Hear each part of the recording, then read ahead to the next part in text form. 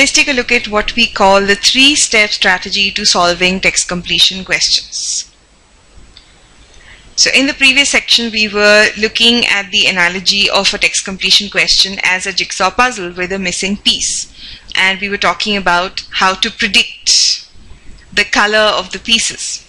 So in text completion, what we call colors in a jigsaw puzzle might correspond to things such as signal words, tone, and vocabulary. Study the question, study the existing pieces of the question very carefully. Don't look at the options yet. Watch out for cues. The question will give you hidden hints. They will not be very obvious. They're usually subtle. Signal words, we will take a look at what signal words mean. Signal words are clues, words that give you aspects of the meaning of the sentence, such as contrast. If you're contrasting two ideas, or if you're comparing two ideas, or if you're showing a cause and effect relationship between two parts of the sentence. So we'll go into that in depth in our section on signal words. Similarly, tone, positive and negative words. Vocabulary, sometimes things such as prefixes or suffixes or word roots can give you clues about the contextual meaning of the sentence. So the first thing to do in your analysis part is to study the question really well and watch out for such cues. Secondly, try to predict the meaning that fits each blank and fill your own word into each blank, right? Just as we did with the jigsaw puzzle. So I know that this part has to be yellow, so I can eliminate anything that is not yellow. That's not going to fit here. So I am basically predicting what my answer choice is going to be. Let's do a quick recap of these two strategies. Firstly, study the question, right? This goes under the analysis part. Analyze what is given to you. Do not try to go to the options immediately and plug in an answer choice.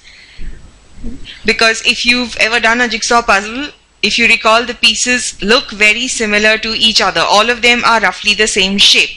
So unless I know that I'm looking for a shape which is yellow here and blue here, it's going to be very difficult for me to take each and every piece and try to see if it fits there. That's going to be very time consuming. So I'm going to first predict what I need and then look at what options I have. So this is part of your analysis. First, study the question. Secondly, try to predict the meaning that goes into the blank.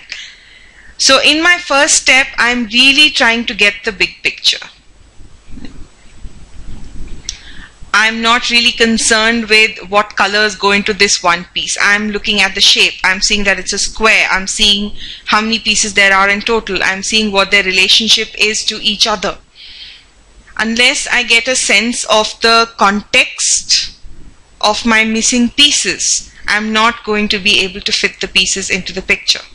So first I analyze. Secondly, I try to predict the meaning. And thirdly, now I go to the options. This is the stage of evaluation. I try to predict, first of all, what goes into the blank, and then I move to the answer choices and I pick the one that matches the word I filled into the blank as closely as possible. If I have done step 2 wrong and there is no word which matches or is close to the meaning of the word that I picked in step 2, I will have to redo step 2. Maybe there is some problem in my fundamental understanding of the sentence. Maybe this wasn't the problem. Maybe I did not study the question closely enough. Maybe I misread a cue. Maybe something was meant to be negative and I assumed that it was positive. I may even have to redo this step. So be prepared to go back and reevaluate what you've done. The strategy is pretty flawless, but like any theory, unless you put it into practice, it's not going to help you and you're not going to get better at it. So our aim in this course, in this book, is to take you through a lot of questions, starting from easier questions, moving on to more difficult questions, and applying the same strategy over and over again until you get better at it.